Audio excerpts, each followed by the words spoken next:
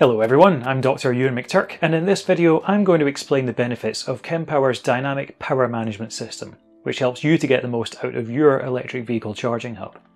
As most conventional rapid chargers aren't linked to one another, they typically cannot share power between each other. This means that in scenarios where you have several vehicles with different charging capabilities plugged into the charging hub at the same time, some vehicles may not receive their maximum charge power, despite the hub as a whole having spare power capacity. However, the Kempower EV charging solution from Vital EV Solutions is a connected charging ecosystem, and the dynamic power management system allocates power to where it's needed the most, increasing the charge efficiency and making the best use of your site's power supply. The Kempower solution is effectively a hub and spoke system, consisting of the power unit, which acts as the CPU, and multiple satellite chargers. The satellite charger has a compact footprint, similar to an A4 sheet of paper, and is capable of ultra-rapid charging speeds of up to 400 kilowatts. The power unit, meanwhile, features 12 50 kilowatt power modules, providing power from 50 kilowatts to 600 kilowatts. Each power module can further split its power into two 25 kilowatt allocations, and assign them to different satellite chargers, meaning that there are up to 24 lots of 25 kilowatt power allocations in total. The dynamic power management system assigns those 25 kilowatt power allocations to where they're needed the most. For example, let's take a charging hub with a 400 kilowatt power unit, with 16 lots of 25 kilowatt power allocations, and two dual-port satellite chargers providing charging across 4 EV bays. Along comes a Nissan Leaf, capable of taking a 50 kilowatt charge, and a Kia Niro EV, capable of taking a 77 kilowatt charge, and two Audi e-trons, both capable of taking a 125 kilowatt charge. With conventional rapid chargers, which are standalone units that don't share power modules, this would result in the e-trons each receiving 25 kilowatts less than they have requested, despite the chargers charging the Niro EV and the Leaf having 23 and 50 kilowatts spare capacity respectively. For conventional rapid chargers that are able to share or split their power modules between two vehicles, this is typically done in a 50-50 split, regardless of the power requested by each vehicle. So even if one e-tron shared the paired charger with a Leaf, and the other with the Niro EV, they would still not be able to receive their full requested charging power, despite the other EV not making anywhere near full use of its allocated power.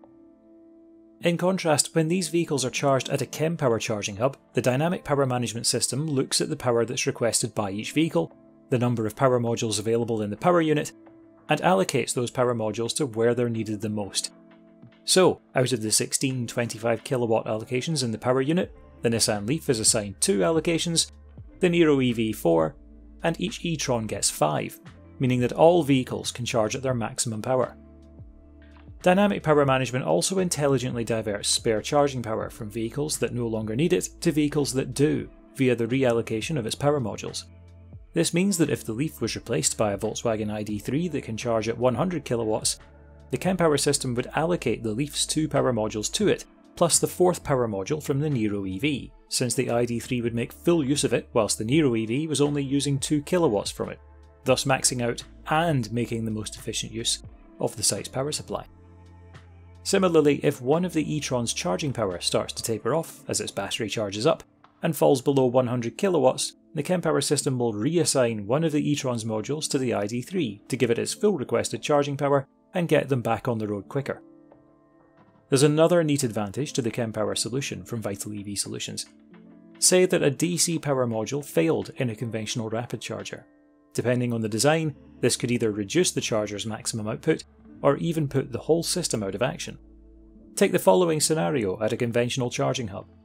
A Kia Niro EV and Nissan Leaf are charging on high power chargers, with an Ioniq 5 pulling 150 kilowatts from a third charger.